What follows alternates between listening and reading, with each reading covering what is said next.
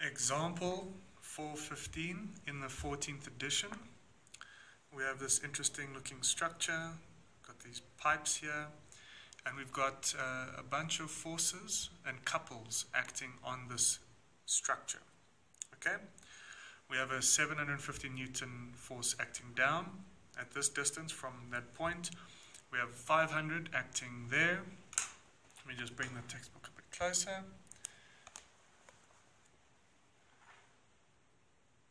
Alright, so these are just single forces, and what do you notice about this?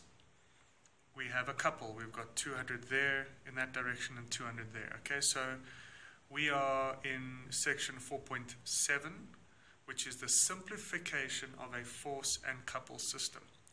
Okay, so in the previous videos, I tried my best to give kind of the essence of the idea of what we're trying to do is that we're trying to simplify a system that has forces and couples, and we're trying to simplify it to a single force and couple system at a specified point on the body.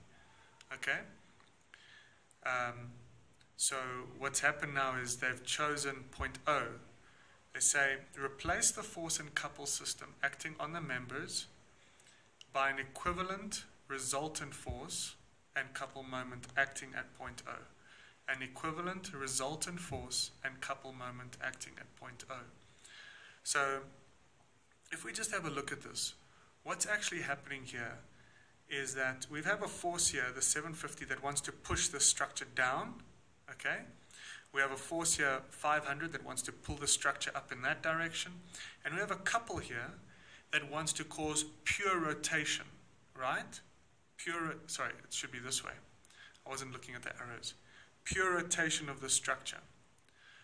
So, if we look at any point not along the line of action of these forces, then those forces at that point will cause both a translation in their directions, meaning at that point, that 750 also wants to push the beam down, and at that point, this 500 also wants to pull it in that direction, but because that point is not on the line of action of those forces are also causing a moment about point O, right? So the essence is, what do these forces and couples, what is their effect at any point along the beam?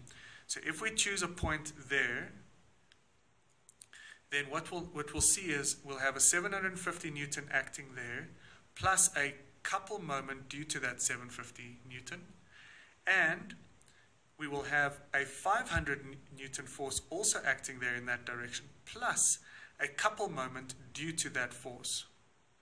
And then we'll also have, at that point, we will have a couple moment due to this, because this is a free vector.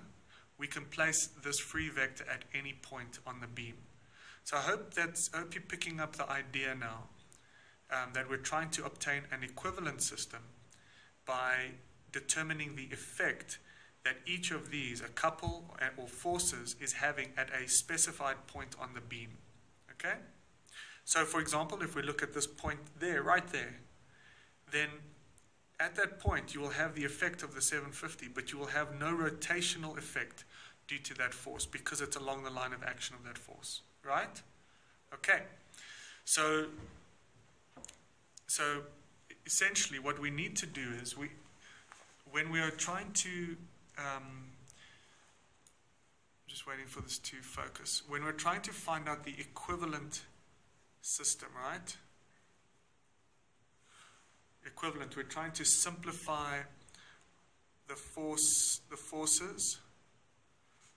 and couples that are acting on a system. We're trying to simplify this into a single force plus couple moment at a point, at a specific point. Okay? We're trying to find an equivalent system. Okay? So the equations that we need to understand are this. We need to determine our resultant force, which is just the sum of all the forces, and we need to determine our resultant, our resultant couple moment. How did they write it? It's MR0. That's our resultant couple moment, which is equal to the sum of all the moments due to the forces plus all the existing couple moments. Okay? So this is really what we need to understand. We need to find the resultant force, which is the sum of all the forces. We take that resultant force and we place it at the point that we're interested in. But then we need to calculate all the moments due to those forces and include them about that point. And we need to include all the existing couple moments. Okay? So this is essentially what is happening. Okay? We first do a force summation. So we get all the forces in the x direction, all the forces, the resultant force in the x direction is the sum of the forces in the x direction. The resultant force in the y direction is the sum of the forces in the y direction. Okay? So all the forces in the y direction, you're going to have this component, minus 750, and you're going to have the vertical component of this, which is 500 times 4 over 5. That's the vertical component. So 500, 4 over 5, minus 750, gives me minus 350 Newton, or 350 Newton down. That's the vertical component. The horizontal component will be 500 times 3 over 5, and it'll be in the positive x direction. Okay? That's what we get there, 500, 3 over 5. Now, what about these two? Well, again, like I told you, a couple has no translational effect. It has no translational effect. It has only a pure rotational effect on the body because the forces cancel out. So that's why we do not add them in there, because it's plus 200 minus 200. So now we get FR, a resultant force in the x, a resultant force in the y. We get our resultant force using Pythagoras, and we get 461 Newton plus 461 Newton, FR, okay, acting at an angle of 49,4. So I said plus, but really what I'm trying to say is it's 461 acting at this angle. Just wait for my camera to to focus. It's not focusing. Okay, hopefully that's a bit better. So this 49,4 is this angle from the horizontal, okay? And there is that resultant force. Sorry, this is not focusing very nicely. Okay? So we've got this resultant force of 461, and we've got this angle here as well of 49,4. So if I add up all these forces, I end up with this resultant force here. Okay? But now, because I've moved the forces, so to speak, to a point, not along their lines of action, I need to also include the moments that these forces are causing about that point. Okay? So I hope that is clear. So I need to determine what is the moment of this force about point O. Well, it's going to be 750 times 1,25, and it's clockwise. So that's what we get. We get here. Right? So there's that equation. The resultant moment about O is equal to the sum of the moments due to the forces about point O plus the sum of the existing couple moments. Okay? So what you notice here is I've got 1, 2, 3, 4 moments. These 2 moments here are due to the principle of moments, which means I break up this 500 into its x and y. I determine the moments due to those 2 components, which I get there and there. Then I also add up, I sum the moment due to this force, which is a clockwise moment.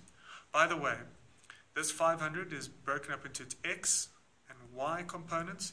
This x component, is it going to give me a clockwise or an anti-clockwise moment? This one going in this direction, like that. Okay?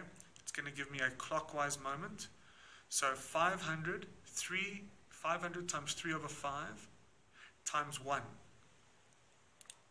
but it's going to be a minus. 500 times 3 over 5 times 1, but it's a minus because it's going clockwise. And then the vertical one, 500 times 4 over 5 times 2.5, but it's going anti-clockwise, so it's positive. 500 times 4 over 5 times 2.5. Is that what I said? 2.5. Okay? So there are the three forces, the three moments which are due to the forces. Then we need to include our couple moment as well. There's our couple moment. And we end up with this minus 37,5, which means it's 37,5 clockwise. Okay? And so we take that and we just simply apply it there. So this entire system of forces and couples is then replaced by an equivalent system of a resultant force at a certain angle plus a resultant couple moment acting there.